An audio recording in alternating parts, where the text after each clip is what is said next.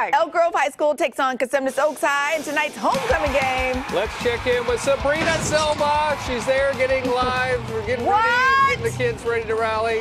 What? Oh, yes. Hi.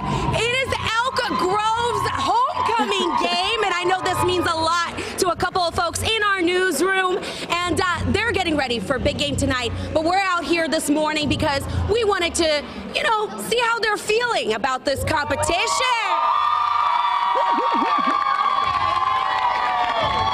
I think they're ready for this. And my favorite part is the homecoming court. And I wanted to bring that to you early this morning because I know some folks are still in bed. They don't want to get up just yet. And they might hate me after this. So we want to hear from you guys and kind of see, what the excitement is. I mean, it's homecoming. You're going to be walking out there. Big day for some of you. So, ladies, what are you mostly excited about?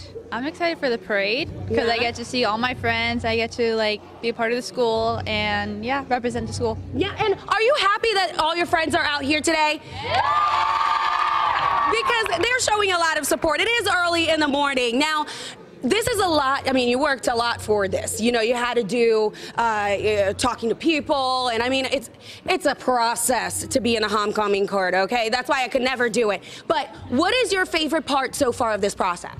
Making the memories with the seniors I'm not going to be seeing next year. Aww, see, last year. And it's a great way to celebrate it. So, what are we going to be doing today with those floats that I hear about? So we have a parade going on after school, and we get to sit on different trucks and wave to everyone. Yes! And we have spirit trucks going behind.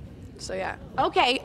So we're going to be talking all about that later on. You don't want to go anywhere. And we're going to have some games. We're going to have some fun. And we're going to meet some folks in the football team before the game today. So,